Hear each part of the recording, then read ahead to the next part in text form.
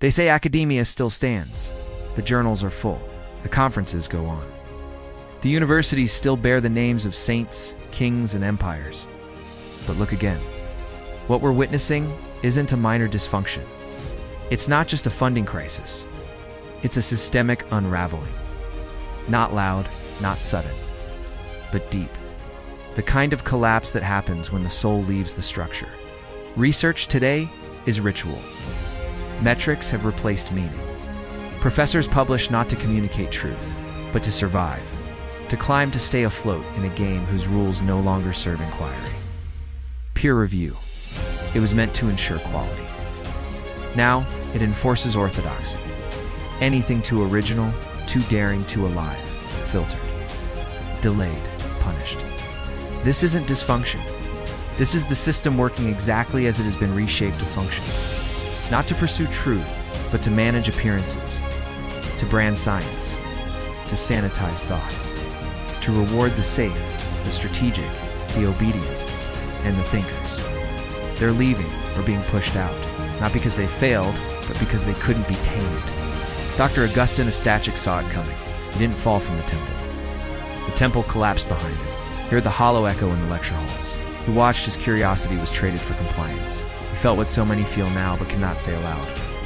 That something sacred was dying inside those walls. So he stepped out, not only out of condemnation, but out of salvation and foresight. Because he understood what's collapsing is not knowledge. What's collapsing is the packaging and the monopoly over it. Just as the church once lost its grip on truth, the academic establishment is losing its claim on vision. The center is no longer holding because it is no longer the center. That center is shifting to the margins, to the deserts, to the edges of thought where a different kind of inquiry is being born. This is not a crisis. This is a turning point in history, and Agustín is not alone. Others are coming.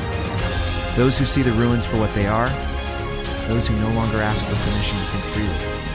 Out there in the frontiers of knowledge, he is building evolution, not at the periphery, but at a new center of gravity. A gravitational field where thinking can unfold again, where science serves and breathes life, not metrics, where ideas matter more than branding, where vision is not punished, but cherished and protected. Yes, the collapse is real, but so is the becoming. And what rises now is not another institution, but a resonant movement, rerouting of the mind in the living soil of the earth. Dr. Agustín Ostachuk didn't lose his place. He found the path that was meant to be his and gave meaning to his life.